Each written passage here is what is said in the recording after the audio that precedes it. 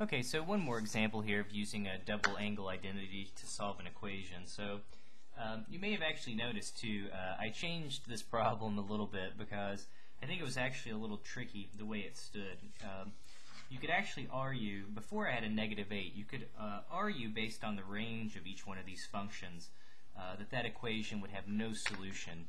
But it would be a little tricky, I think, to attack directly. So I've changed this one a little bit just so we can use this, just to illustrate how we can use these ideas of double angles to solve some equations. Okay, again, you know, not everything, but you're going to have tricks to do as many problems as you can. So, okay, so I'm going to replace the sine of 2t here with 2 sine t times cosine of t plus 4 sine t plus 2 cosine t.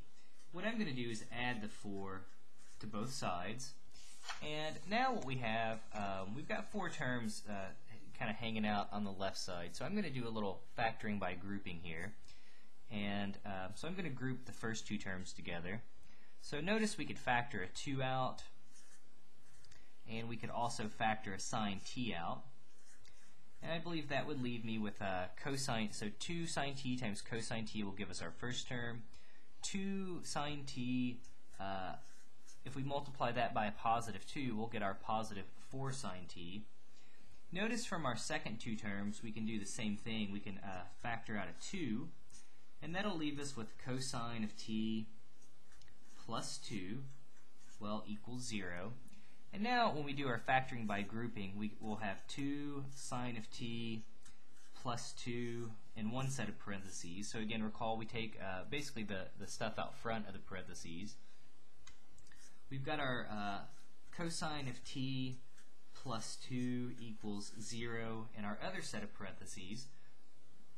And now we're simply just going to set each factor equal to 0.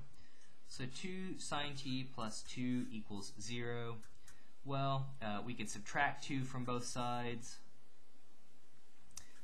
Then we would have 2 sine t equals -2. Well, just divide both sides by 2. That'll give us sine of t equals -1. Our second equation, well, if we take cosine of t plus 2 and set that equal to 0, well, when we subtract the 2, we'll get cosine of t equals -2. This is outside of the range of cosine. Again, so this equation simply has no solutions. Well, we just wanted solutions in the interval 0 to 2 pi.